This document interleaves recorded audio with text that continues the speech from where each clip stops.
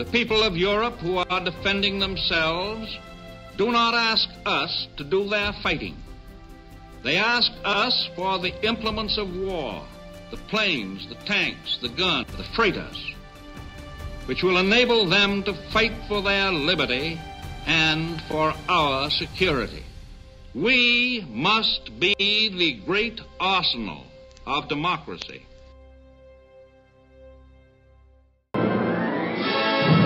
The shadow of the conquering German armies covered Western Europe. The self-styled master race was riding high. In late 1939, 1940, when the government came to Chrysler saying, "Can you build tanks for us?" they realized that these weren't ideal setups for the production of tanks.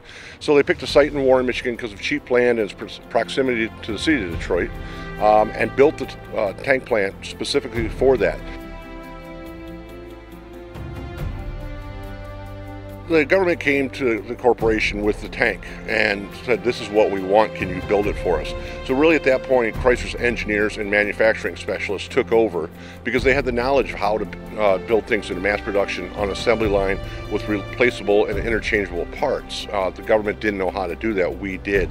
So while it was really a government-owned building and operation, it was Chrysler's work and engineering and manufacturing that was really running the place.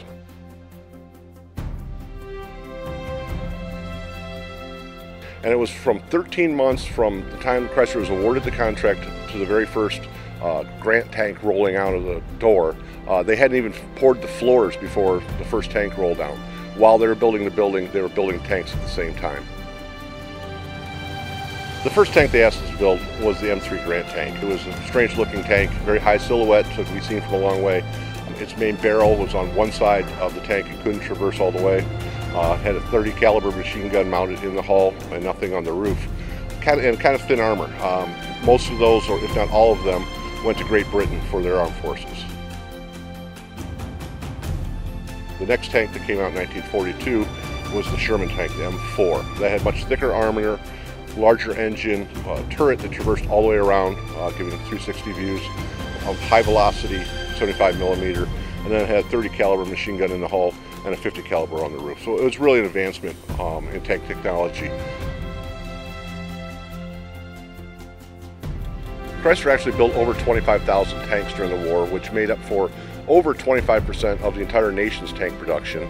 And also, the German Army only made 20,000 tanks, so we outpaced the entire German Army with just our tank production from the Detroit Tank Arsenal.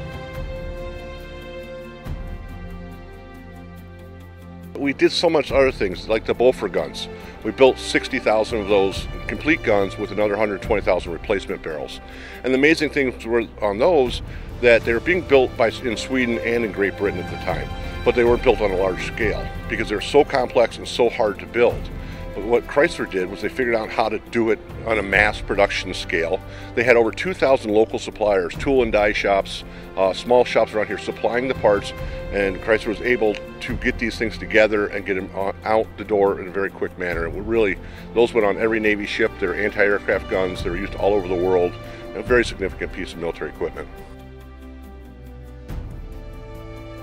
Truck behind me, which is a WC series truck. It's the half-ton version. This was early in the war. This is 1940, so this is when we're first gearing up for it. Most people really recognize the 3/4-ton version, which came out in 1942 and was built through 45, and that truck really became the Dodge Power Wagon. Chrysler was always the engineering company, so we had a really strong basis of engineering. We had the Chrysler Institute of Engineering, which was putting out master degree program engineers. And all those people served in specific areas, and really we drew upon all their expertise to improve manufacturing, to improve the speed of manufacturing, and really improve the product that the government was asking us to build. A lot of times they would bring us something that they wanted built, and we knew we could do it better than them, and our engineers changed it and made recommendations, and 9 times out of 10 the government would see the wisdom in that and change with it. So it was really the employees were really the backbone of everything. A lot of the people that were working here were drafted. A lot of the men went to war. So there's a large influx of women into the labor market, the famous Rosie the Riveter. At first, it was mostly office jobs. Very quickly, the women were on the line building the things that we needed to keep the operation rolling, and really had a hand in every job throughout the company. So it was really a full effort amongst everybody.